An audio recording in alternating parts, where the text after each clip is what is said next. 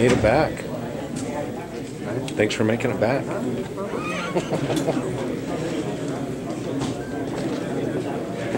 It's a big trip for you.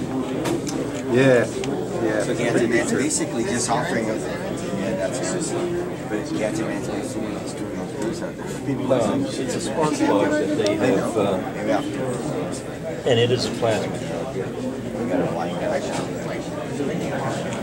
And they put it on the side so that they can switch from the engine to this thing, and you can actually see the fire in all. Well, Aaron knows because they just want to fire that. They just want to fire that. Is that the same rig that...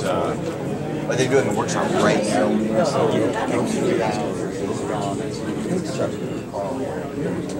Okay, well, whenever we want to go. He did a lot of the modification, and I think he's patented some part. Oh, is that right? Yeah.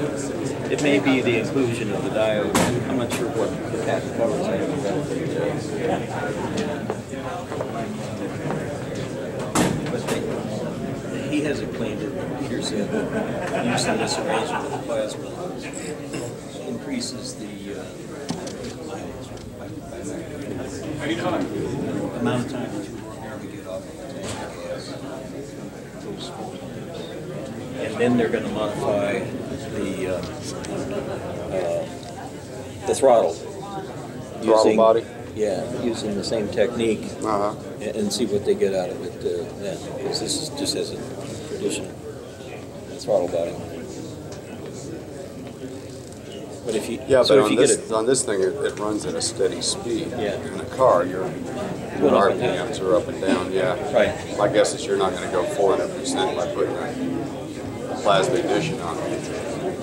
Well, it's going 400% with the plasma ignition, but you may not get the full amount with the throttle body because it's sitting at a constant flow rate. I don't know. That's what they're going to determine.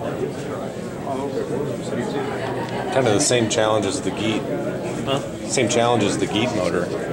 Getting it to accelerate, runs great at a constant RPM, but when you want to accelerate, how do you design it to give it more juice? Right. Yeah.